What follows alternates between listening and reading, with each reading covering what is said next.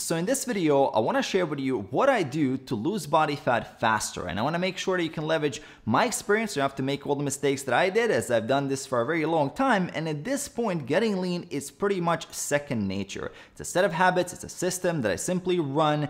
And I know that I can get to the goal anytime I want to. It's a choice, whether I want to be at 10 or 12 or 15% body fat. And I don't have to micromanage my diet. And this is exactly where I want you to be as well. I want to make sure you can fully master this process, really turn this into a sustainable lifestyle for you, so you're not really concerned with fitness anymore, so you can really enjoy the process and maximize your results. So without any further ado, let's dive right into it. And the first thing that you can do to lose body fat faster is always make sure you add a margin of safety to your plan. In order for me to explain this, let's go outside of the world of fitness for a second into the world of engineering. So let's say you're an engineer and you got a job to build a bridge. Well, you wouldn't want to build a bridge that can handle 5,000 tons of weight if that bridge is going to be regularly exposed to 4,500 tons of weight. Well, what happens if the materials degrade over time? What happens if there's an accident and then there's a need for another 500 or 600 tons? The bridge is going to collapse. A smart engineer is going to build in a margin of safety, and they're going to construct that bridge in a way that it's going to be able to handle 20,000 tons of weight, and then it's going to be fine no matter what happens. And this is the same mentality we want to be thinking a little bit more about when we're dieting, because there's a lot of hidden sources of inaccuracies. There's a lot of hidden sources of calories that you might not even be thinking about that can actually slow down your results a lot. For example, most people don't know this, but food manufacturers are legally allowed to be up to 20% off on their calorie labels. So if you're eating something that says 250 calories, it could have 300 calories, and this can easily add up throughout the week. And on top of that, the government requires food packaging to be at least 99% of the weight that's declared on the box. So the manufacturer will sometimes add a little bit more just to make sure that they meet those requirements. And then on top of that, a lot of people like to eat out in restaurants, they like to order in.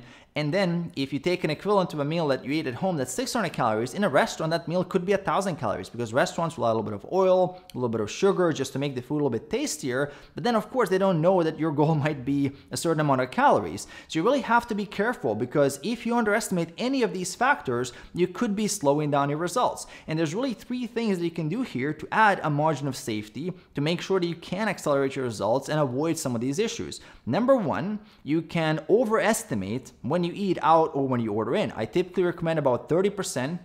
Can be a little bit more if you notice that the food is very oily. So if you think it's 1,000 calories, write it down as 1,300. Plan around it. The worst case scenario is you lose fat a little bit faster. Number two, shift from packaged food into more whole foods. So lean proteins, unprocessed carbs, healthy fats. This will help you because more natural foods are not going to be prone to those same errors like packaged foods. And number three, get better at tracking your diet. Because if you never bother to learn how to track your diet correctly, or you're doing it sporadically, you never double check your entries, and then on top of the other things, now you might be in a situation where you think you're eating 1,500 calories, you're not losing any weight or barely losing any weight, when in reality you're eating close to 2,000 calories or even 2,500 calories. So it really does pay off to invest some time in learning how to track this correctly, improving your accuracy, because you will reduce your frustration and you will see much better results. Now, the second thing that you can do to lose fat faster is leverage the 1 in 60 rule. And we're borrowing this concept from the world of aviation.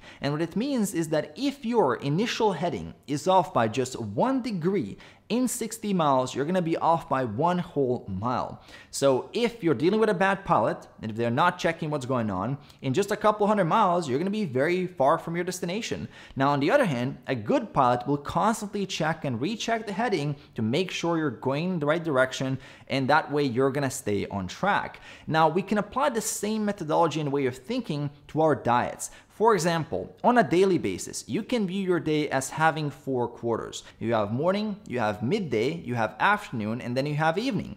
If you made a mistake in one of the quarters, well, you still have 3 quarters of the day where you can do well, and that can be a successful day. The same thing applies on a weekly basis. If you had a blowout one day of the week, well, you have 6 other days of the week that you can make an adjustment to have that good weekly amount of calories coming in that will still keep you on track. So not everything is lost. The worst situation to be in is where you let that one meal turn into a bad day, that bad day turns to a bad week, that turns to multiple bad weeks, and now you have a serious setback that is going to damage your results. By applying the 1 in 60 rule methodology, you're essentially giving yourself more opportunities to get back on track, where you can recover, you can recommit to the process, and you can improve your consistency, which will massively improve your results. So the goal is to fail small and not big. And this is going to accelerate your progress massively, on top of also, of course, hitting the like button. And by frequently readjusting yourself, no matter what happens, you're also learning from your mistakes, because at the end of the day, nobody's perfect.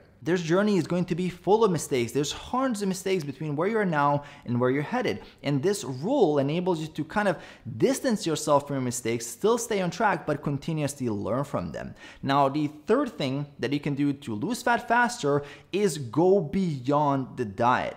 What I mean by that is that a lot of diet failure is not actually because of the diet itself. A lot of people are so focused on managing their calories and macros that they ultimately fail to realize what's truly holding them back. A classic example of this is stress eating. No amount of discipline with food will help you if you don't resolve those issues at work, if you don't stop saying yes to everyone and everything that's stressing you out. Because when you're stressed out, you're not thinking rationally. The plan doesn't matter. The plan goes out the window and you simply fall back onto your old bad eating habits.